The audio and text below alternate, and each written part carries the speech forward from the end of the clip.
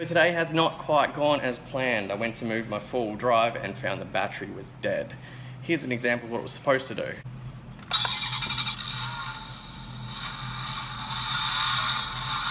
Instead, it did this.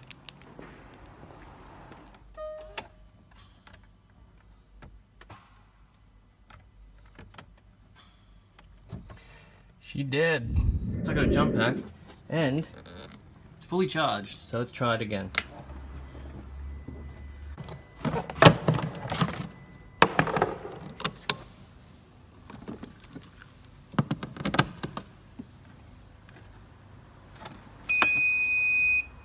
Hopefully this has more luck.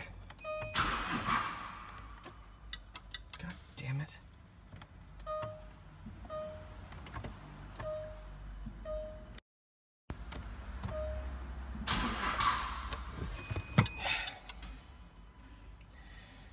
These shitty jump packs. Instead of wasting yet another $200 on some crappy jump pack, I've decided to go all out and buy a good one.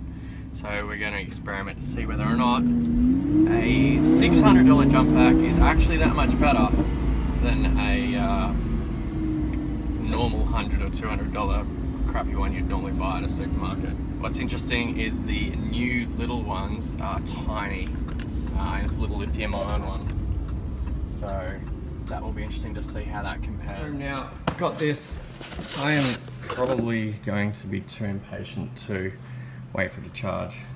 It says that it's at 25%. It was bouncing between 25 and 50% when I was driving before because I was trying to charge it while driving.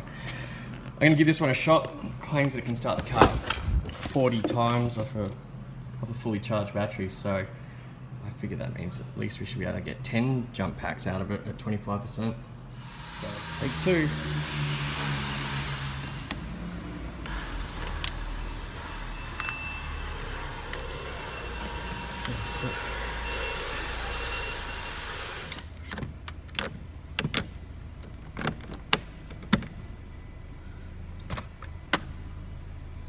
Hopefully this works.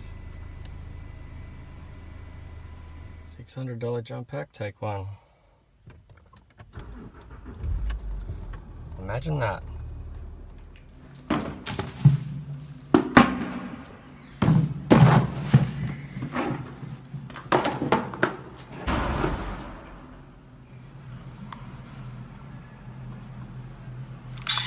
Ah!